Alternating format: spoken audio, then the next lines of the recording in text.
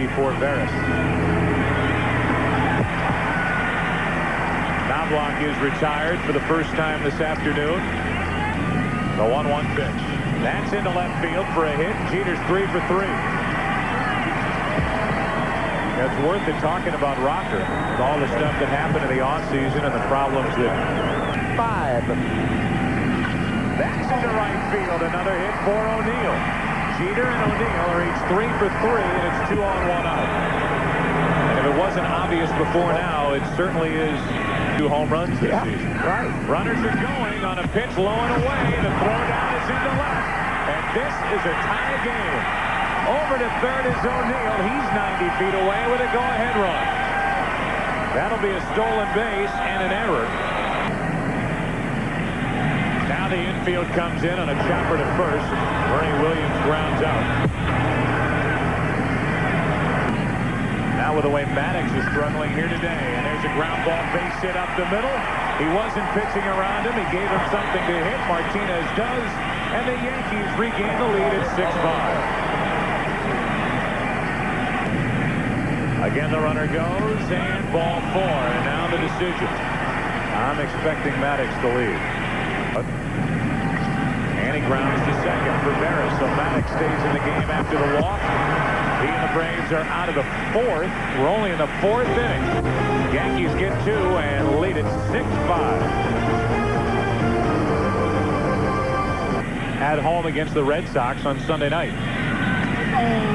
He gets Andrew Jones on the splitter. That's his 4th strikeout. Up for Leday in left field, while Leday is just starting to get hot.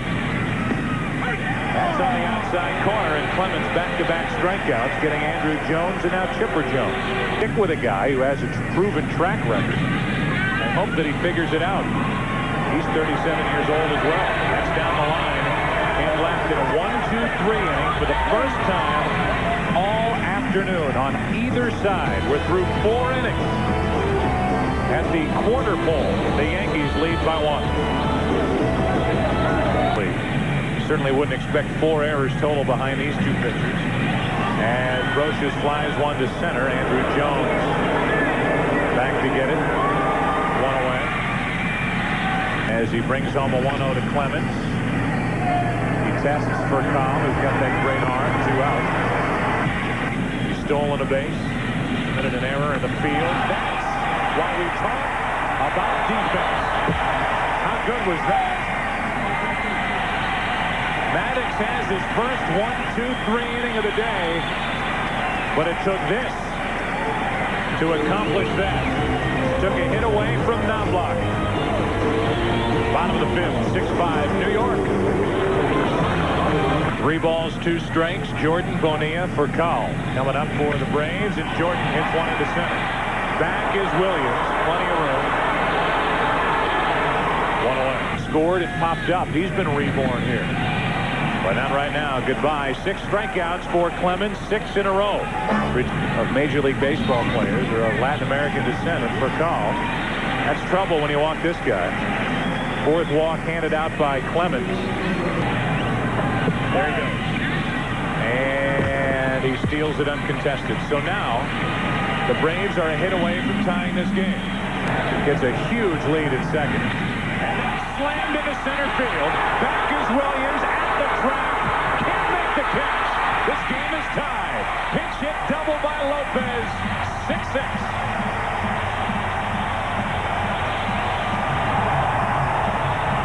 Outfielders have a tough time going back on drives hit well. That's on the outside corner, and Maddox is gone.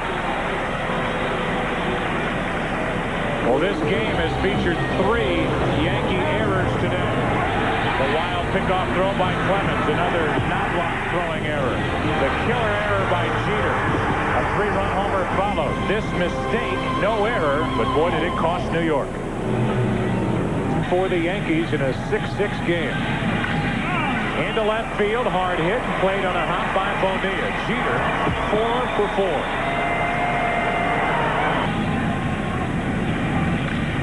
And a clunker to second. That'll get the runner Jeter down to second. There he is with 1 away. O'Neill's retired for the first time today, and now Williams and Martinez will try to drive him home. Lead back at second base. that's easy into left field for Bonilla. Shading his eyes. 2 out. Looking back on that ball hit by Javier. Right.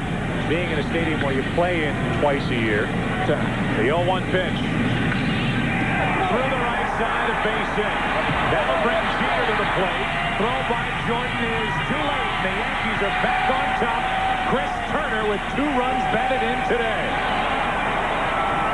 Bellinger is the new pitcher for the Braves. What a year he's had. 0-1, but a great ERA. 28 games. Usual. Runners will go. 3-2 pitch is popped in the air to right. Got it toward the end of the bat. Jordan waits for it. The Yankees get 1. Remlinger comes out of the bullpen to stop the rally. 1 run, 2 hits, an intentional walk, 2 left. Top of the order coming up for Atlanta. They're down by 1.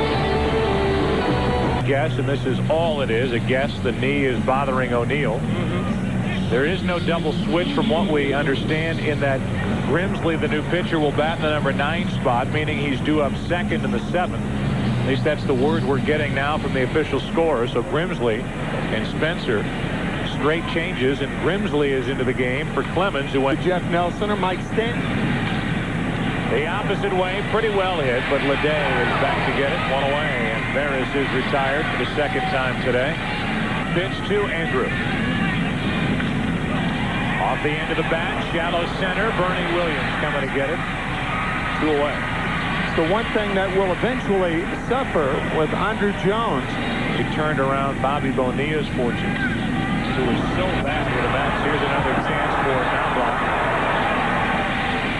Lally pops it over to first, and the inning is over. We go to the 7th.